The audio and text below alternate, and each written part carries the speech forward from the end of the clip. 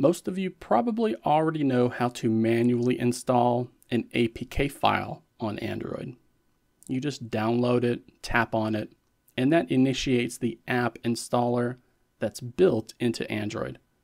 But what about APKM files? These aren't able to be launched natively by Android. And if you use a website like APK Mirror and you see a tag labeled bundle, that means that specific APK file is going to be in the APKM format. So today, I want to show you a free and open source application called SAI that will let you install these types of files. So I'm going to assume that you already have an APKM file that you want to install. I recently wanted to update my Google Home application to see if I can activate the update to Gemini. And I found this entry on the APK Mirror website. I almost always go for the regular APK version when it's available, but there are going to be some instances like this where the only option you have is the bundled version of that APK file. So after that APKM file has been downloaded, you'll want to install an application called SAI, also known as Split APK Installer or Split APKs Installer. There's a version that you can download directly from the Google Play Store, and there's a version available via F-Droid as well. I'll have both of those linked down below, and once that's installed, we can go ahead and open up the application. Tap on Select Files. We'll use the System File Picker. And we're going to find that APKM file that we recently downloaded.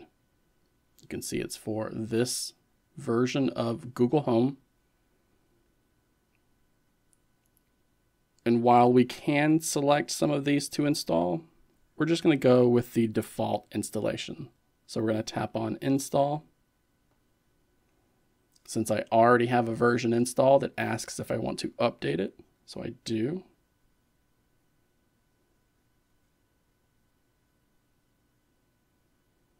And you can see we have a loading screen here telling us that the app is currently being installed.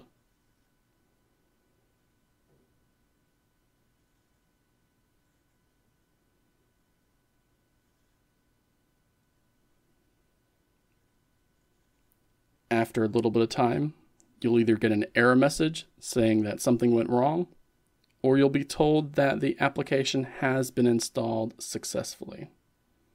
And we can confirm that by pulling up that app info page and checking on the version. And just as you would expect, you can install the APKM file directly or use it to update another app that is already installed. And that will work just like any other APK installer that's built into Android.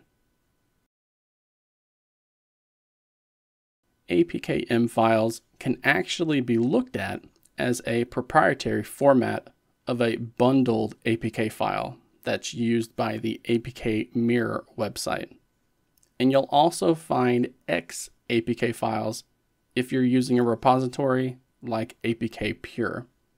Both are just new file types for the bundled APK files that are supported by Android, but not by the native APK installer that most of us are used to.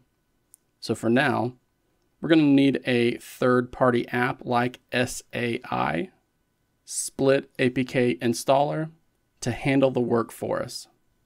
If you would, please consider giving this video a like. Click on that new hype button that YouTube has been advertising lately, and subscribe to the channel too for more Android tips like this.